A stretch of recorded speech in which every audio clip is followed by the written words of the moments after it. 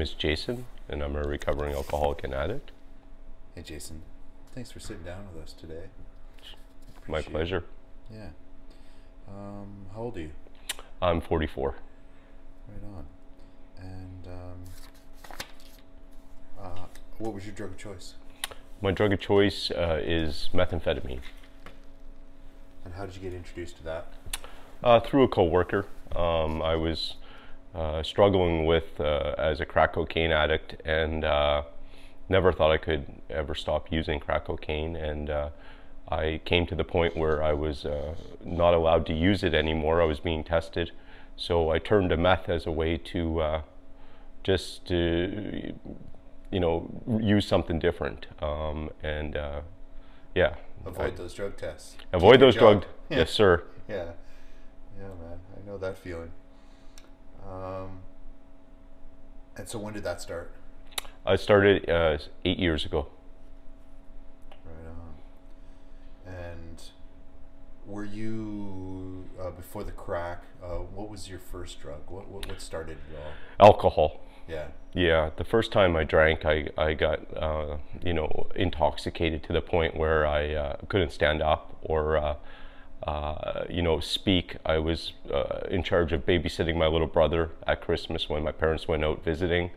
My dad had some liquor up on the counter, and I thought, oh, I'll try a little drinking. Next thing you know, I was intoxicated and very sick Christmas morning. It was probably one of the worst Christmases. But not to just to taste it, but to get so intoxicated I couldn't stand up. Should have been a sign, and there was lots of signs along the way that I chose to ignore, until I, got to the point recently where I needed a change. So. Yeah. Kind of sick and tired of being sick and tired. Amen. Yeah, man. I hear you. Can you talk a little bit about what life was like in active addiction? It was misery. It was lonely. I find that addiction and alcoholism puts space between the things you love and yourself, and it gets you to where it's just you and the drug or you and the drink, and that's a place where I've been, and it's a lonely place.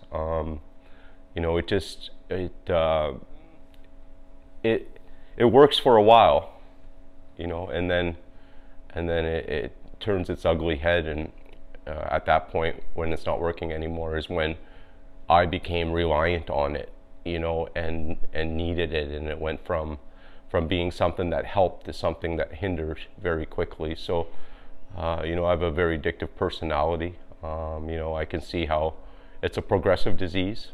It went from alcohol into drugs, and then into harder drugs. So, it's definitely, it's not a fun spot to be in for me. 29 years of my life, has been put towards, trying to be a successful addict and alcoholic, which I failed miserably at. And, but I believe it's never too late. So here I am, grateful to be alive. Yeah. When you said it was working, what was working? What was there something you were kind of trying to mask, or was there something going on there? There was a lot of stuff going on at home. There was a number of different abuses that were going on. So it was like alcohol helped me deal with my physical limitations, with not being of a big stature. It helped me feel, strong. It gave me the courage, or the liquor courage, as they say, to socialize with my peers, and it helped me just to forget about what was going on at home. It served a purpose for me early on. I didn't see that I was drinking twice as much as my friends who were twice the size of me were. And, they would be passed out at a party after just, a fair amount of alcohol. And, I was drinking twice as much and still going, after, they were long passed out. So, and only being half their size, it was it was signs all over the place that I just, I chose to ignore, because at, at certain points it was working for me temporarily. So For me, there was kind of a moment where I woke up one morning and I knew for a long time I needed help. I wasn't ready, but there was a moment that happened, and a situation, and it kind of just flipped a switch for me. And right then and there, I knew I had to make that phone call. Did you have a moment like that, or was it a progression of things that happened, or can you pinpoint a moment where you knew that's it, I need to get help? it was a number of things. It was a little bit of the progression. My addiction took me where I never thought I would go. Yeah. And I always said I'll never do that, and here I am doing it, and Yeah. getting involved with the law. That was definitely an eye opener for me. I had been out of the system for quite a while, and it didn't take long in my addiction to get back into the system. Yeah. But the big thing was, the last time I was using, I had this feeling of my higher power was telling me that I needed to stop because he was becoming impatient with the misery that I was creating for myself. It was almost as if I was getting that feeling when you're doing something wrong and you're doing something wrong. Well, it was this just overwhelming feeling of my higher power saying, I can't watch you do this much longer, and I have children that I need to be a father for. So I thought, I can't stop. I need to get help, and that's when I gave you a call, Jason. Yeah. So that was. I think I was still high when I called you, but I knew that it was time. Otherwise I was going to end up, succumbing to the disease. Yeah. So. Yeah, pretty brave choice for you. I know that phone always felt so heavy, and I would make a phone call and they'd be, put me on a wait list, or you gotta wait and they'll call you back or something like that. And then a couple days later I'd be high again. You know what I mean? I couldn't hold on to it. And that's the great thing. I mean, I went for help in Penticton, where the area where I'm close by, and they're just so overwhelmed with the opioid epidemic that's going on. Treatment wasn't a realistic goal in the near future, and I needed help right away. So I thought about a period in time when I had sobriety, where I had been introduced to a gentleman by the name of Jim Gray, and Jim helped me get that sobriety, and he told me a promise. He said, if you need help, you call me, and so that popped in my head after hearing that it would take 14 months to get me into treatment. So I gave yourself a call, and the answer I got was, get in there today. And because of court obligations, I wasn't able to, but the first opportunity that I came, and I was very grateful for that, because I needed help right away, and that was just huge. Mm-hmm. So, we talked a little bit about what life was like, during active addiction, and can you talk a little bit about, for the people out there that maybe are struggling and are fearful about coming to recovery? I know for me, I was scared shitless, and that's what kind of kept me away for so long, I think, not knowing what things were going to be like. Can you maybe offer some insight to what things were like while you were here? Just it was fearful anytime that change is present for me. I get nervous and I get fearful, but through the camaraderie of the participants that were here with me at the time, it's great because everybody was at a different point in the treatment. So I was made to feel welcome by not only the staff, but by the participants, who helped kind of take me under their wing and help me just get through that thought of, am I doing this? Am I going to be able to do this? And we just went through it together as a team the participants and the staff. And you know, there is fear there for sure, but you know, for me it was just my desire to want to stop using and to stop hurting myself and the people who I loved was just surpassed the fear. And you know, the solution is out there if you want it.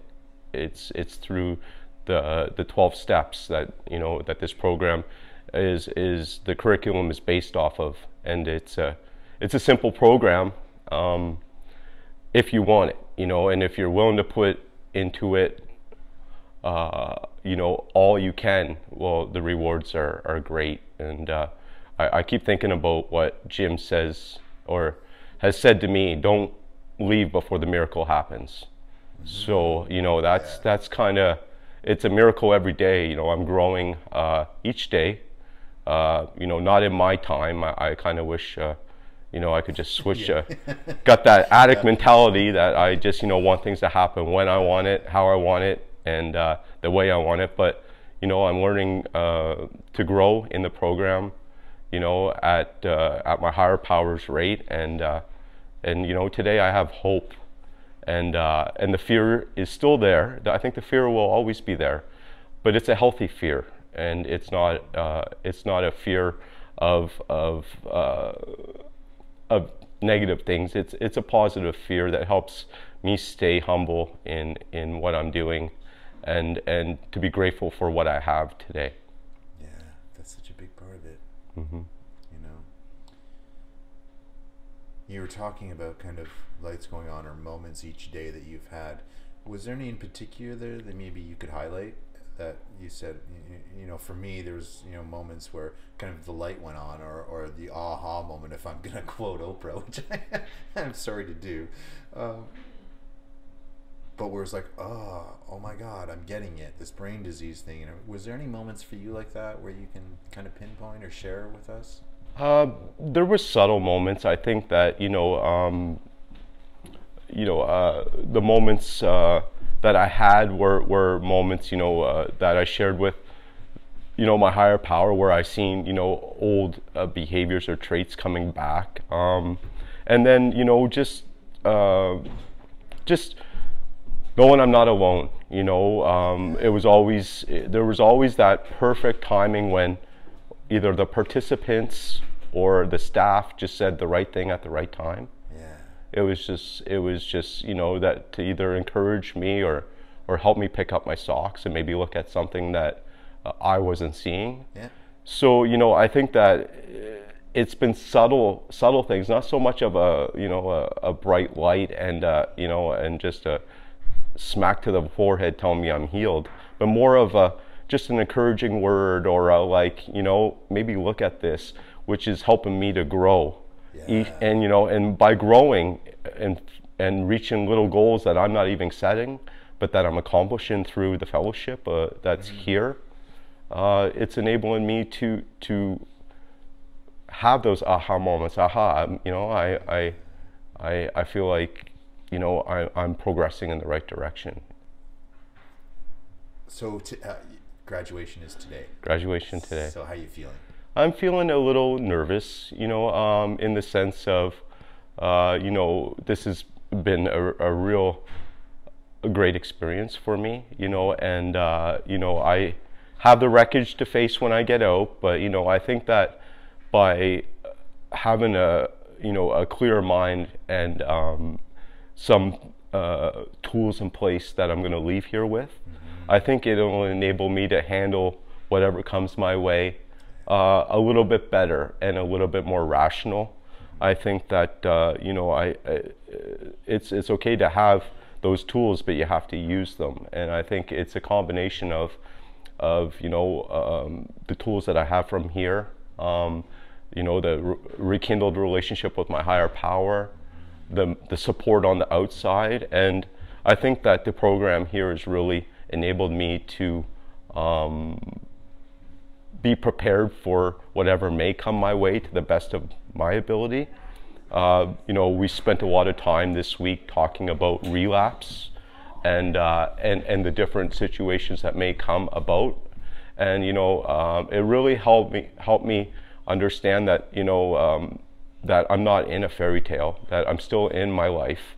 This is still, this is still my story. And, my story comes with, consequences that, that I have to face through my actions prior to coming in here. My story, is about a guy that's, only had a short period of time off mind-altering substances, that is just learning to crawl like a little baby. But I don't think I can be any better prepared to face what I have to face than I am today, So I guess, being nervous, I think it's a healthy nervous, or not, I wouldn't say nervous, more of a just, it's a mixed mixed bag of emotions. I'm sad to see, to leave the people that have been such a instrumental part of me being successful in this program, the staff, the participants, and I'm looking forward to the, to the next part of my journey. So, with that comes a little bit of nervousness, but I think it's a healthy, it's a healthy feeling, I feel. So healthy fear, right? Right. Yeah, so, but it just helps me to realize that I can't do it on my own. That's the feeling I have, that I need what I have here, and what's helped me get to the point where I'm at is what I need when I'm outside here. And that's, a fellowship with people that are going through the same things, that can help me, along my journey. I've tried to do it on my own every which way, and it's been a train wreck every time. So, it's definitely a we program. So, I'm gonna just leave here and kind of like not have any gap of not focusing on what I need to in order to stay clean and sober. I'm going like right to a meeting tomorrow in Summerland, and looking for a home group and a sponsor and the things that I need to be successful. So great. Yeah. Okay, so how about for the individual that might be out there who's still suffering? Can you maybe offer some words of wisdom or some advice or some encouragement to them possibly? Is there anything that comes to mind? I just, if you want it, it's out there for you, Yeah, if you want it. If you want it, there is a solution, and it's a solution of, it's a solution of freedom and hope. Nice. And it's there if you want it. It's there. Yeah. And I know that there's people out there that have never had this opportunity that I have, and I feel truly grateful for it. But there's all kinds of help out there now. It's socially accepted now that this is not a problem of bad behavior or bad morals, that this is a disease. Yes. And that the greatest thing I learned in it was that I'm not responsible for my disease, but I am responsible for my recovery. And that takes away all the guilt and the shame of me thinking I'm a bad person, and helps me get into the solution of what can I do in order to get better and well. And it's not a pipe dream. It's not a fantasy. It's real. The solution is real, and it's all based off the 12 steps, which gives us the freedom from our disease, that we're not run by it, and it enables us to work with what we have. So, and that's what this program is based on, and that's what brought me to it. Is I know that there's a solution. I had it, I lost it because I stopped doing the work, and now I got it again. So I know that this program works. It's worked for me, but you only get out of something what you put into it, and that's what I'm learning.